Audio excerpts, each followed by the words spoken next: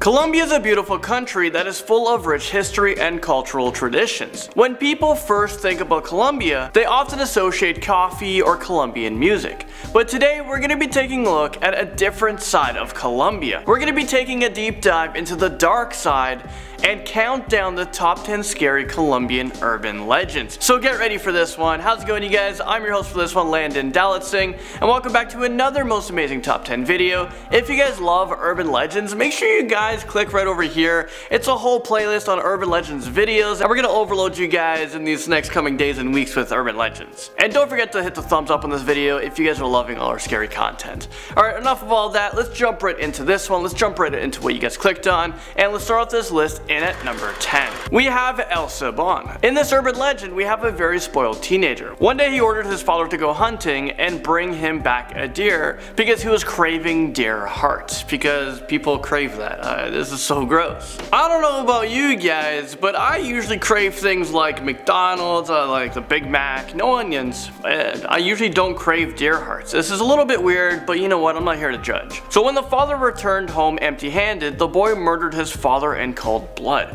removed his heart and liver, and gave it to his mother to cook. I mean, what the heck, this kid is savage. Once his mother realized that the strange meat was her dead husband, she punished him by whipping and throwing hot pepper on the wounds, and then she sent an angry dog after him to continue on with the punishment. So now El Sabon, well, he's described as a thin, tall ghost who is known for his destructive whistling.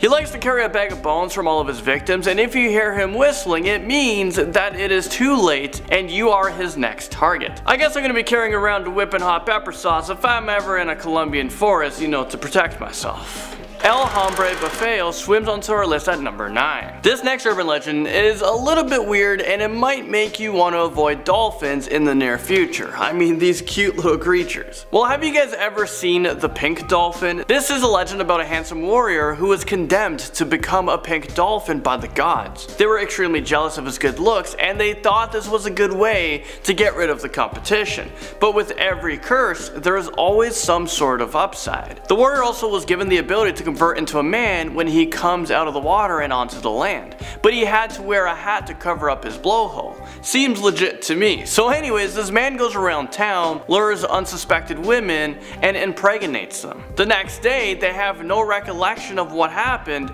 and within a few weeks they discover that they are pregnant. I guess this happens to a lot of women in Colombia because many children who are born without a known father actually have dolphin man registered as their father on official government records. I mean, that is just the weirdest thing ever. La Madre Monte, or otherwise known as Mother Mountain, climbs onto this list at number 8. Sounds peaceful, right? Well, you're wrong. She lives in the jungle and bathes in the river. But when she does, she causes flooding and heavy storms to nearby villages and cities. Madre Monte will haunt people who steal land, and she will curse them so that they don't have a successful harvest. She also hates unfaithful spouses, beggars, and troublesome people, so she punishes them by placing a lot of objects in their way when they walk through the jungle. They will eventually fall asleep from all the physical exertions, but they won't wake up. So basically, if you're good and a decent human being, she won't bother you, but if you annoy her, prepare to face the consequences. Things get heated up in at number 7 with La Bola de Fuego. This urban legend is about a 2-meter ball of fire that rapidly rolls around on dark nights, and it carries the spirit of a cursed, insane woman. This woman was very quick-tempered, evil, and an extremely jealous wife. One day her husband asked her to do a long list of time-consuming and strenuous chores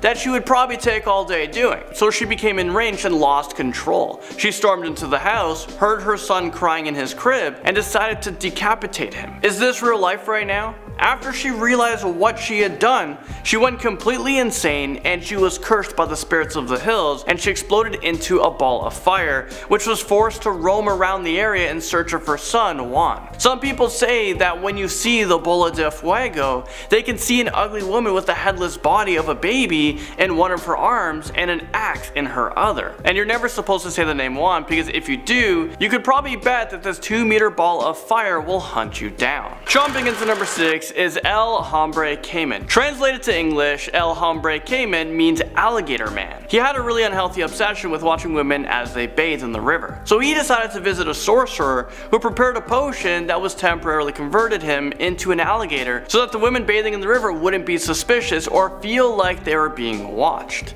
The sorcerer prepared two potions, one that would turn him into an alligator and another one that would turn him back into a man. Well, one thing led to another. As he was transformed into an alligator, the other potion broke and spilled. So now he has a body of an alligator and a human head. And since then, women were horrified and too scared to bathe in the river. But now it is believed that El Hombre Cayman returns every St. Sebastian's Day to hunt for victims. La Llorona brings us to number 5. According to this legend, she used to be a poor peasant girl who fell in love with a rich nobleman. Their relationship was hidden from the rest of the world, and they ended up having several children together. When the girl asked the nobleman to get married, he refused because their children were born out of wedlock. So in a desperate attempt to be with the man that she loved, the girl drowned her children in the river. When she told the nobleman what she had done, she still refused to be with her. The girl was full of grief and desperation, so she actually went back to the river and drowned. But because of her crime, she was cursed to roam the rivers looking for children for all eternity. So it is believed that the weeping woman wanders the riverbeds at night looking for children to take them away. And it is believed that she is an omen of death to those who see or hear her. So yeah, don't be lurking around rivers at nighttime in Colombia. La Tunda breaks onto this list at number 4. If you explore the Colombian jungles,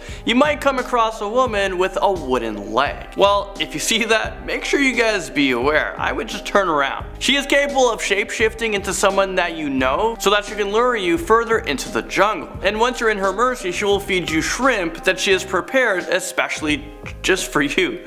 Okay, that doesn't sound so awful, does it? Well, I mean, I'd rather prefer chicken, but I'll take the free shrimp any day. Well, while you're eating, she hypnotizes you so that she can do whatever she wants. She mostly likes to suck on all of your blood or devour you like a wild animal. So yeah, I guess it's better to avoid her at all costs regardless of the free shrimp, because maybe it's not worth it. Snapping number 3 is El Mohan. Let's travel to the depth of the Amazon rainforest where you might find El Mohan. He is an extremely hairy creature with long claws that is capable of shape-shifting, and he likes to abduct young girls to have his way with them. Oh, and sometimes he has really red eyes and gold teeth. He also enjoys capsizing boats in order to steal their bait and fishing equipment. And is it just me, or does the Amazon River sound like the scariest place on earth? It literally has anacondas, piranhas, sharks, tarantulas, now this scary creature. I don't think I'm going to be visiting the Amazon rainforest anytime soon. El Polo Maligno makes its way onto this list at number 2. So this translates to the evil chicken. And I know this doesn't sound that scary,